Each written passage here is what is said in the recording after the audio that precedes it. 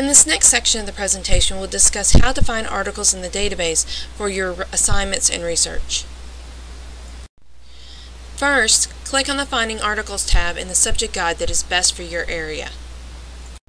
In the center of the page is a list of databases that are great to use when researching topics in a particular area of research. When looking for articles, choose one database to start with. If you do not find enough articles in the database that you chose, then go back to the list and select another database. For the purpose of this demonstration, we will be looking at Education Source. If you are accessing the library's databases on and off campus, you will land on this page when you click on the database titles. It is at this point that you will need to enter your MyGate username in the username box and the network or consolidated password that you created at the beginning of this presentation in the password box. When you click Submit, you will then be directed to the main page of the database. This is the main page for the database Education Source. All the EBSCO databases will look and function in the same way. The main difference is the resources that the database searches. To begin any search, we will need to first start with the search boxes. When entering search terms into the search box, you will first need to know that the database will not work like Google. Google will help you think by making suggestions about what to enter into the box. A database will not do that except for maybe 2 word combinations. It will also stick the word "and" between every word in Google. A database will not do that. So, for example, you would like to search for articles on teaching strategies for integrating science. In the first box, you will type teaching strategies, and in the second box, type science.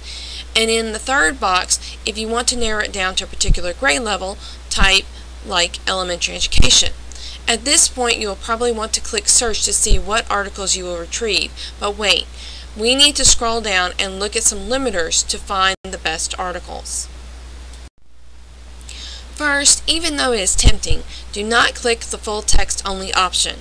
If you click this button, it will cause the database to only look for articles within the database and not consider if they're available in full text in other locations.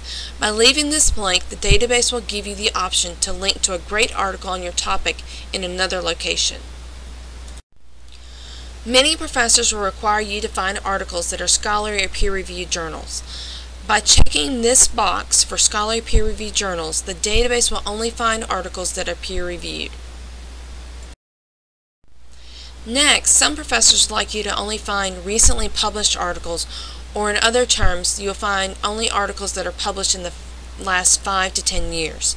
If you enter dates into the published date from box, the database will only find you articles that are in that date range. After you've set any limiters on your search, then it is time to click the search button to find articles. This view is showing the results for the topic searching for teaching strategies, science, and elementary education with the limiters of peer review and only articles within the last 10 years. This search found 79 articles that we could possibly use when researching this topic. If you forgot to add limiters, you can always add them at any time by making adjustments on the left-hand column of the screen. It's now time to look at an article. To look more closely at an article, click on the article title. The news screen presents you with the more detailed information about the article. If I'm not finding a lot of articles on the topic, I always look at the subject terms of an article that will work for my paper to see if any of those terms will work better to find articles. You'll find these in the middle of the page. The second piece of information that I always look for before going any further is the abstract.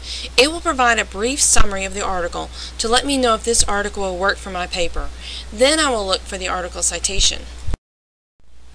On the right side of the page is a list of tools that are useful when examining articles. The most important tool is the Cite button, which is 5th on the list. When you click on this link, the database will provide you with a citation for the article in different citation styles.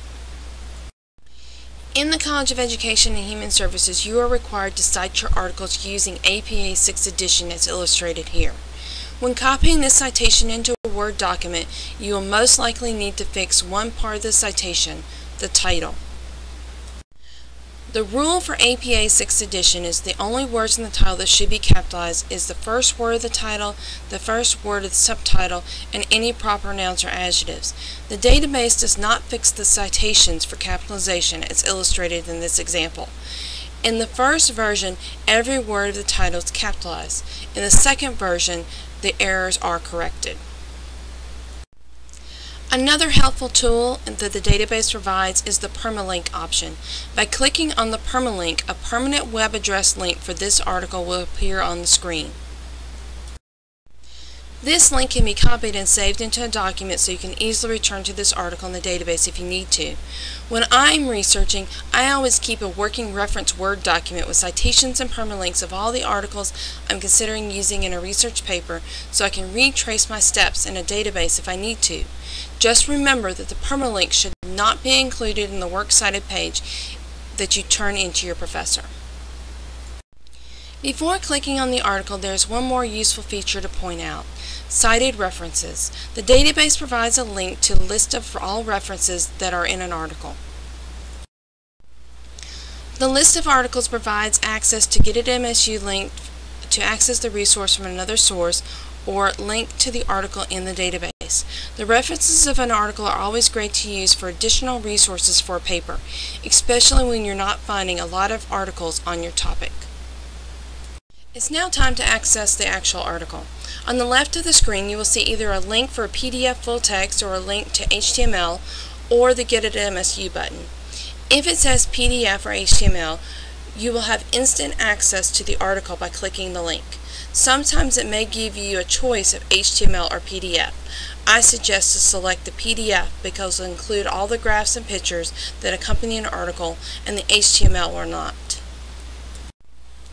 Note, if you click PDF or HTML and the article does not appear on the screen, you may need to disable your internet browser's pop-up blocker to retrieve the article. If the article does not have an option for PDF or HTML, click on the Get It at MSU button to see if the article is available somewhere else or to request the article through ILLiad or Interlibrary Loan.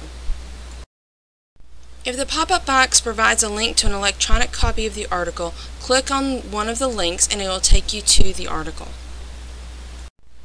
If the pop-up box says that to request it from another library, that means the library will request another library to share the article with you. This is usually free. The request is usually filled in 2 to 7 days.